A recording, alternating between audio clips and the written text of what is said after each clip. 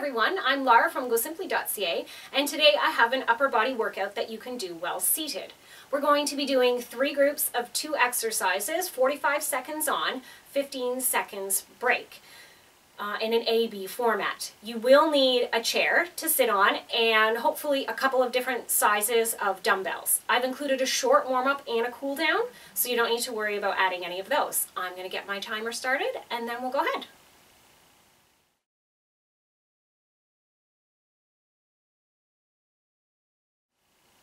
Okay, so we're going to get started with our warm-up here.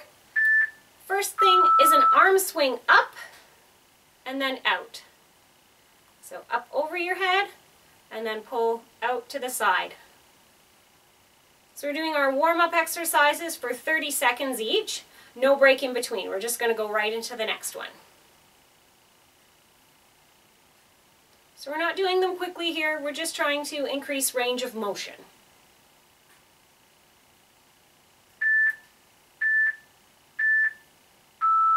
So next up we have shoulder rolls, so just backwards and then forwards.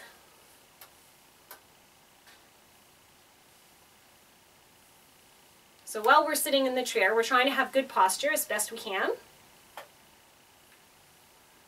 So that means holding our core tight, making sure we're sitting over our hips, over our hip bones.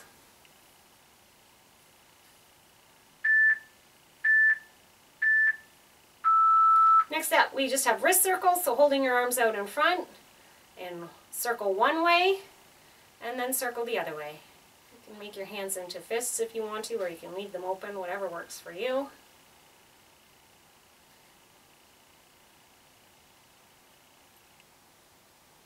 Again, we're just working on range of motion here, bringing a little bit of warmth to our upper body so it's not cold when we're lifting weights. Now we're going to do some full arm circles, and again, just forwards and backwards. I guess I did the opposite of what I just said, but one time you want to go in the forward motion, and then the next time in the backward motion. So you're alternating which direction you're going every time.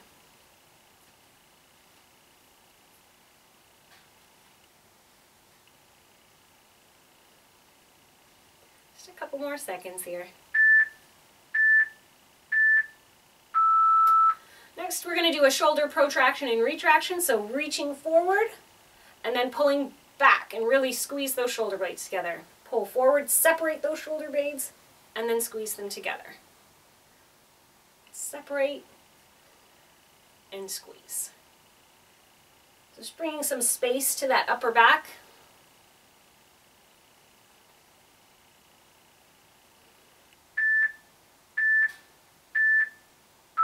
And our last warm-up is a shoulder press and then pulling down. And really squeeze when you push up, squeeze, do it nice and slow, and then squeeze on the way down and pull the shoulders down. So nice full range of motion here. Arms totally up straight and then pull them down to even right in touching your side. This is not about speed, it's about range of motion.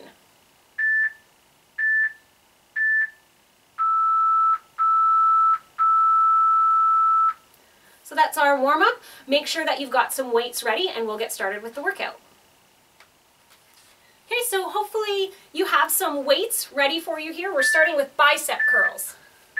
So I'm going to do a hammer curl style because it's easier on the side of the chair here. So I'm using 10 pounds. Just to give you a guide, you lift whatever feels comfortable for you. Remember, we're doing these for 45 seconds apiece, so that is a pretty decent long time. It's about enough time to get, I don't know, let's see, about between 8 and 10 repetitions of each exercise done. And the last 2 repetitions should be quite challenging to complete. If they're not, then you could definitely be lifting a little bit heavier. So while we're doing this, we've got a tight core, good posture, shoulders down and back.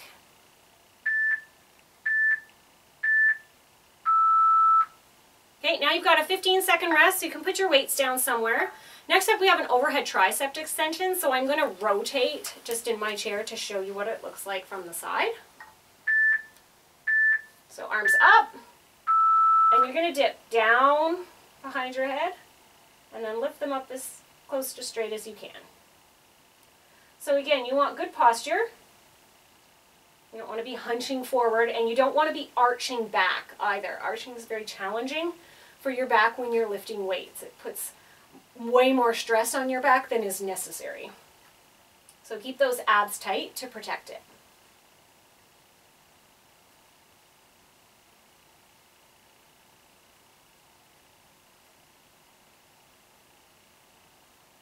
So 45 seconds starts to feel pretty long.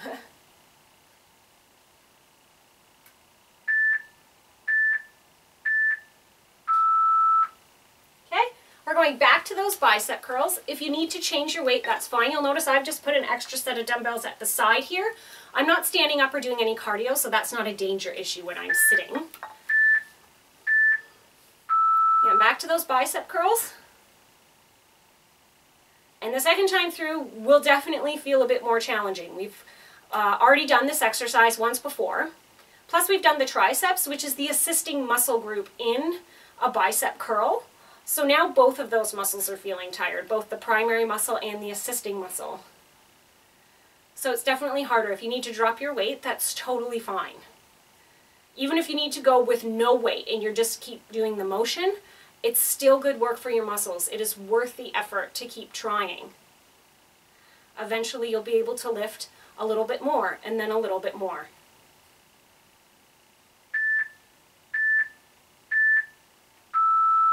Okay, so take a little break, let those arms have a little shake out. I'm going to turn to the side again for those tricep extensions. Your triceps are smaller, so you may need less of a weight for this one. Arms up.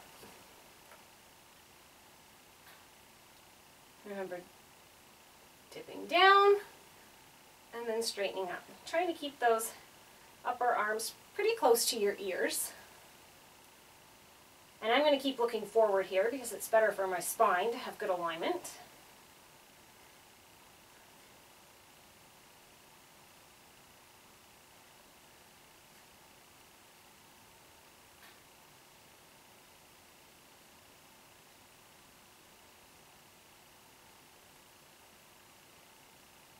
Just a few more seconds here. You're doing a great job. Okay, taking a break. Now we're moving into group 2 here. So if you need to take a water break, go ahead and do that.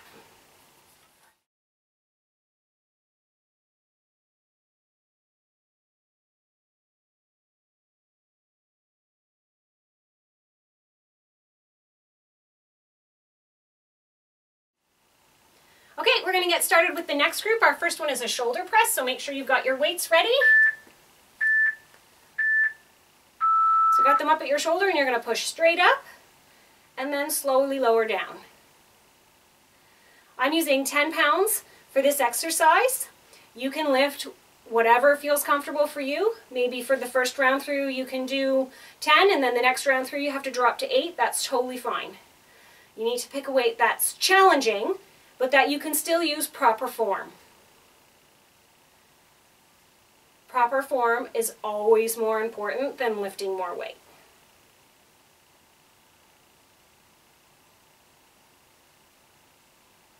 I'm definitely feeling this. I may need to drop for the next round.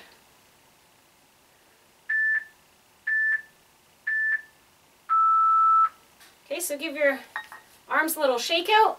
The next exercise we have is a bent over row. Usually for a bent over row you can lift a fair bit heavier than a lot of exercises. So you're going to bend over. I'm going to come to the edge of my chair and then lift your arms, your elbows up and behind you and then back down.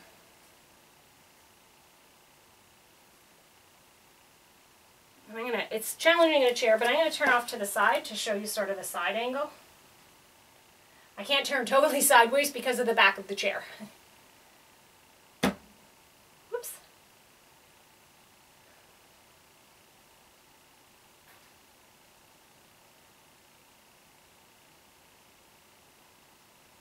So even though we're bent forward, we still have a nice flat back. There's no hunch at the top.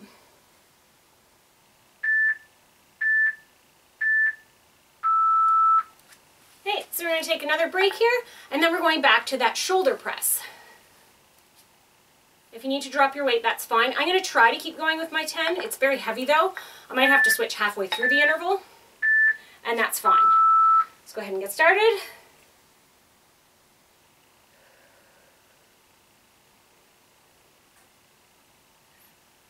So I like to breathe out on the exertion of an exercise. So when I'm pushing up is when I'm breathing out, and when I'm coming back down is when I'm breathing in.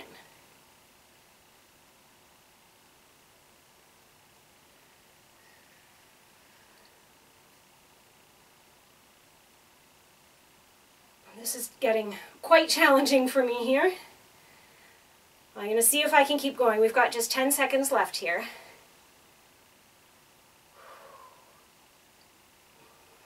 See if I can do one more.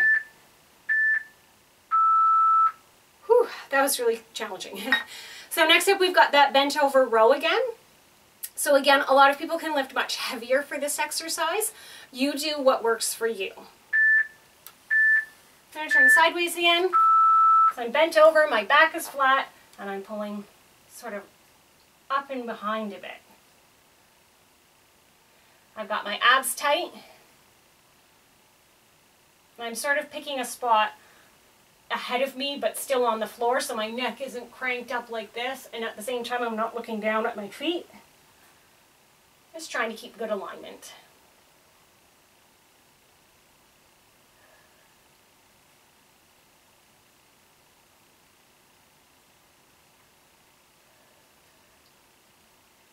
Just 10 more seconds. See if you can keep it up.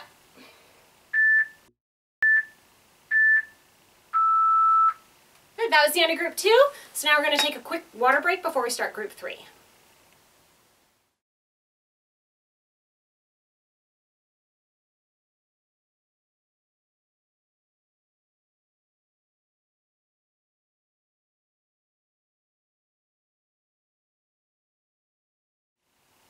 Okay, let's go ahead and get ready for our last 2 exercises here. I'm using a much lighter weight this time, and we're starting with a front raise. Now, these are very small muscle groups we're working now for a front raise, and then we'll be doing a side raise after this one. So I have dropped to 5 pounds. You may find that after working a lot of other muscle groups in this workout, that even 5 pounds is heavy. That's okay. If you're lifting 3 pounds, great. If you're lifting 1 pound, excellent. If you're not lifting any weight, you're still getting a good workout for those arms.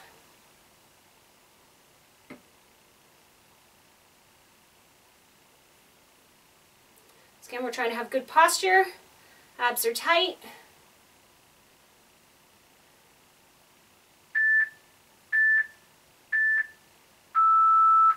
Okay, give those arms a little rest. Roll out your shoulders if you need to.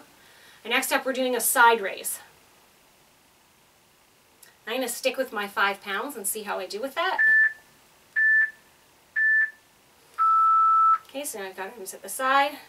Lift them straight up. And back down.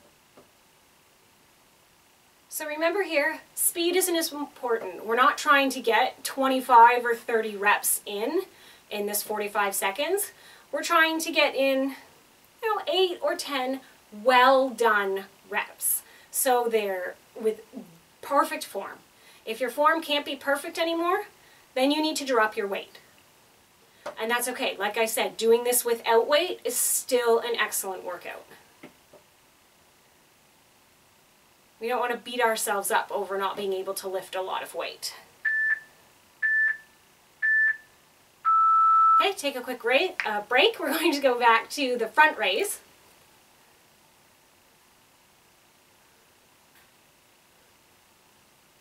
I'm going to try and stick with my 5 pounds again for this last front raise.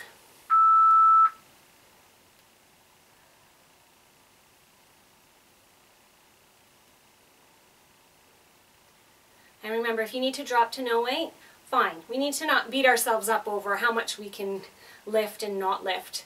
In fact, I even find that from day to day, depending on what I've done before now, if I've been playing with my kids or running around the house and cleaning or whatever, and I find that, hey, yesterday I could do this exercise with 8 pounds. Today I can only do that with 5. Why? Well, because your body's a little more tired, and that's okay. You're still working it. As long as it feels like an effort to you, then you're getting a good workout. And that's the important part. Be proud of yourself for doing it.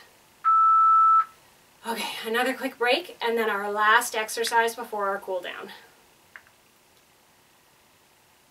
So we're doing that side raise one more time. Okay, arms at the side. Lifting straight out. And back down. So seated workouts are really great in case you, maybe yesterday you did a really hard lower body workout and now even the thought of standing is somewhat challenging. Or maybe you have an injury you're trying to get over. You have a knee injury or an ankle injury. Maybe you're still in a cast, but you're like, hey, my upper body's fine. I can still do something. I don't want to just, you know, not do anything the whole time I have a cast on. These kinds of upper body workouts are great. Maybe you're at work and you're stuck in your chair and you don't want anyone to really see you doing it. Perfect. Again, although if you want to do them standing, all of these exercises can be done standing as well.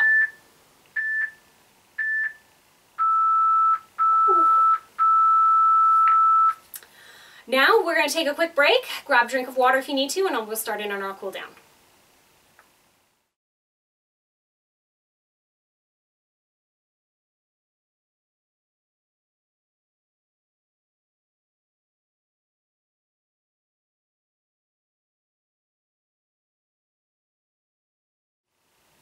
Okay, so for our cool down, we're going to go through a series of stretches. We're going to start with a cross stretch, bringing the arm right over in front of the chest and pulling it tight. We're going to hold each of these stretches for about 30 seconds with no break in between. We're just going to go right into the next stretch. And I notice here as I'm pulling my arm across that it's shaking a little bit. So I definitely gave them a good workout.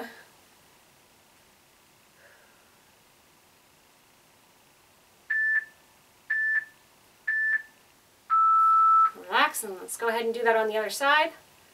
So again, pull it in tight. You should feel stretch all across the arm here, maybe a little bit in your upper back as well.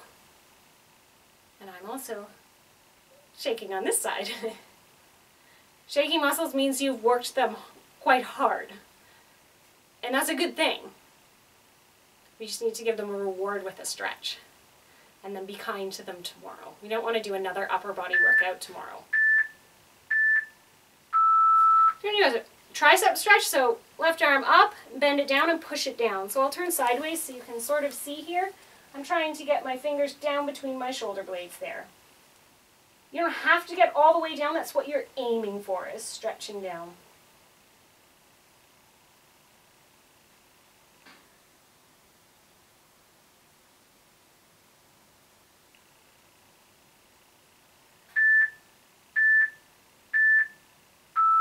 Okay, and now we're going to switch off to the right side, so I'll swivel all the way around, put my right arm up, pull down on the elbow, try and get those fingertips in between my shoulder blades there.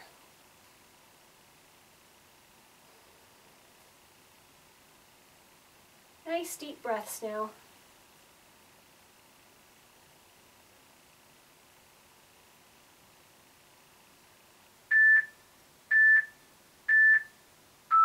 Next up, we have a chest expansion, so I'm going to take my hands behind my back here, stretch them back, and I'm even going to bend over here. Get a little extra, let my arms just sort of fall as far forward as they will, and let my head hang. No stress in my neck.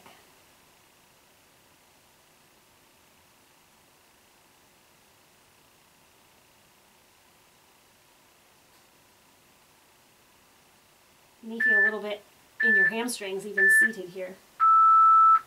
And our last stretch, we're going to take those hands in front, interlock the fingers and push them through and arch that upper back and try and create some space between those shoulder blades.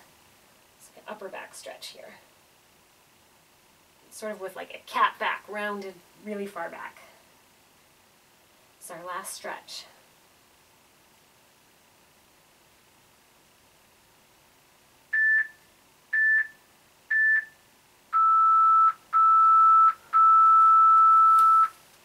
That's it for our seated upper body workout. I hope that you liked it, and I hope you'll come and see me again soon.